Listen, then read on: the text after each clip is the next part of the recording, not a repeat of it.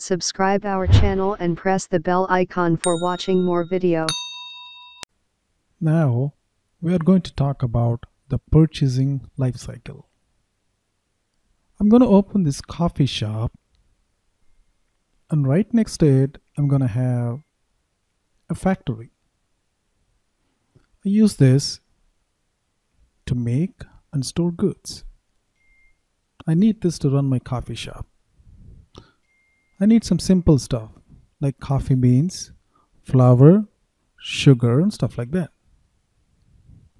What I'm going to do is I'm going to find a vendor who can deliver this stuff for me. So I'm going to go to Google, find out who the nearest vendor is. Say I call him ABC Goods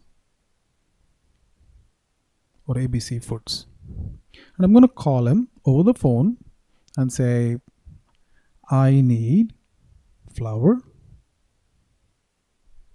say 100 pounds. I need sugar, say 50 pounds.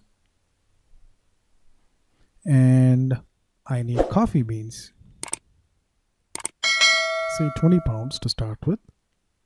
So this vendor is going to take some time to deliver the goods.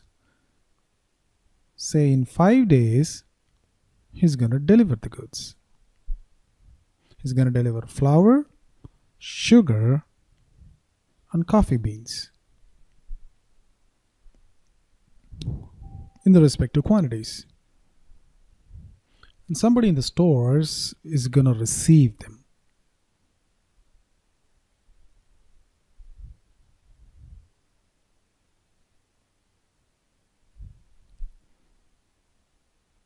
And store it somewhere in the location. A couple of days later, he sends us a request. And that request is for payment.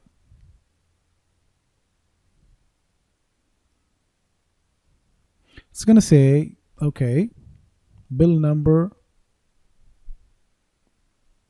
23205, just some number. And it's going to say flour, 100 pounds.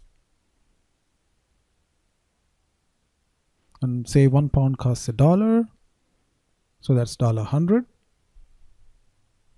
And sugar is 50 pounds. And 1 pound costs say $2. So that's $100. And coffee beans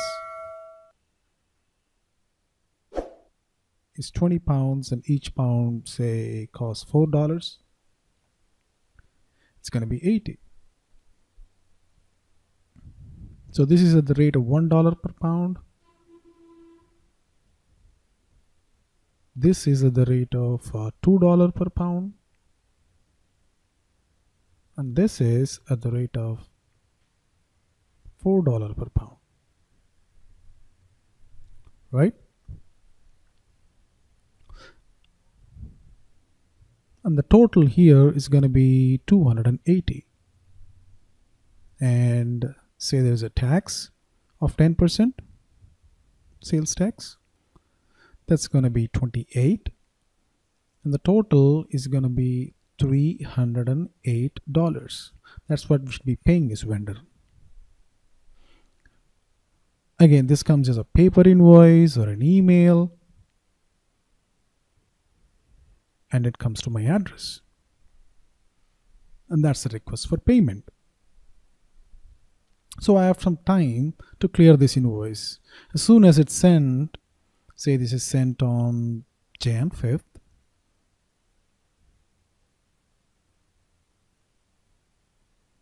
This was sent on say January 1st. This came in on January 5th.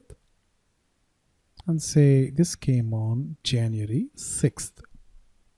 Now, I have some time to pay this invoice. I don't need to pay it immediately. So I have some time. I take my time, and maybe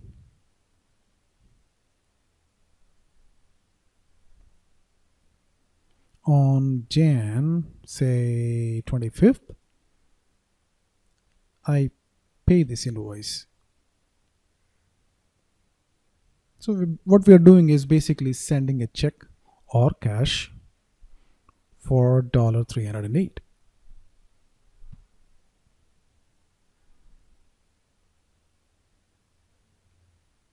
So let's see what's happening here. So there are 4 steps that happened here. First step is called, this step here is called purchase order. The second step is called goods receipt, because you are receiving the goods into the warehouse. The third step is called invoice receipt. You receive the goods and now you receive the invoice. And the final step is payment. Step number 1, 2, 3, and 4. This is the basic life cycle of a purchase order. There is a purchase order that goes out to the vendor sends the goods, the vendor also sends the invoice, and we pay the vendor.